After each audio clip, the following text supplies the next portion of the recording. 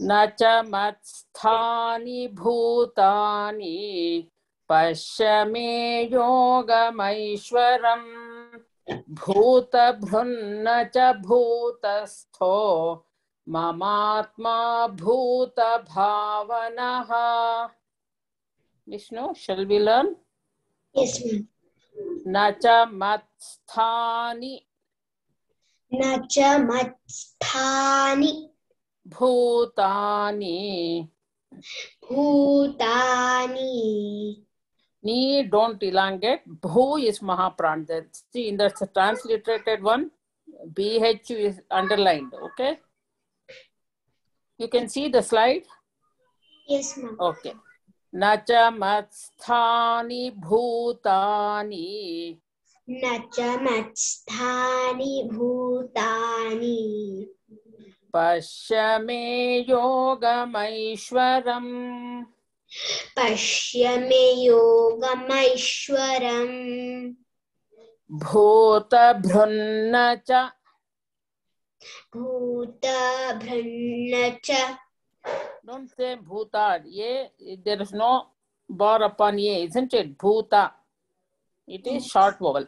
Bhutabhrunna cha. भूतभृन्न च. Don't say bhuta. It is bhutabhrunna cha. भूतभृन्न च. Bhutastho. भूतस्थो.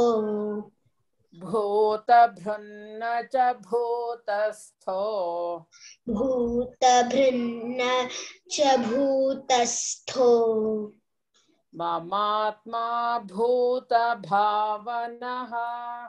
ममात्मा भूतभावनः. Very good. You can chant yourself. Yes, ma'am. Once.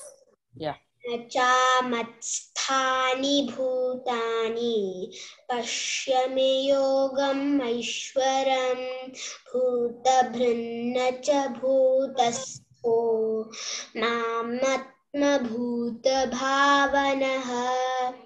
See, is it mamatma? Mam, M-A. There is a first M-A. You have the long vowel? No, it is short. Mamatma. ममात्मा. Very good. Okay. Ma'am, all of us will chant together. Yeah. Yes. न च मत्स्थानि भूतानि न च मत्स्थानि भूतानि पश्य मे योगमैश्वरम् पश्य मे योगमैश्वरम् भूतभृन्न च भूतस्थो. There are 4 Mahapranas. भूतभृन्न च भूतस्थो ममात्मा भूतभावनः. ममात्मा भूतभावनः. Okay. Okay. Vishnu, go ahead with your explanation. Na, never.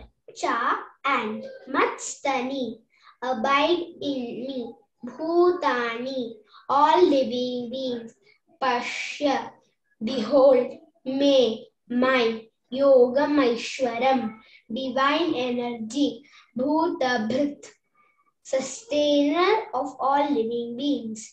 Na, never. Cha, yet. Bhutastha, dwelling in. Mama, my. Atma, self. Bhuta, Bhavanaha, creator of all living beings. And yet the living beings do not abide in me. Behold the mystery of my divine energy. Although I am the creator and the sustainer of all living beings, I am not influenced by them or by material nature. Beyond the two energy, is Maya Shakti, and Jiva Shakti mentioned in the previous verse, there is a third energy of God. This is called Yogamaya Shakti, to which the Lord refers as divine energy in this verse. Yogamaya is a God's all-powerful energy, which can make the impossible possible and is responsible for many of the amazing things that we attribute to his personality. For example, God is seated in our hearts, yet we have no perception of him. This is because his divine Yogamaya power keeps us aloof from him. Similarly, God also keeps us himself aloof from the influence of Maya. Maya feels embarrassed to even stand before God. Isn't it a wonder that although God pervades Maya, the material energy, yet he is aloof from it? This is again by the mysterious power of Yogamaya. If the world would influence God, then when it decays or is destroyed, his nature and personality will also deteriorate. But despite all the modifications in the world, God remains established in his personality. He is in the world and yet untouched by it. Thank you.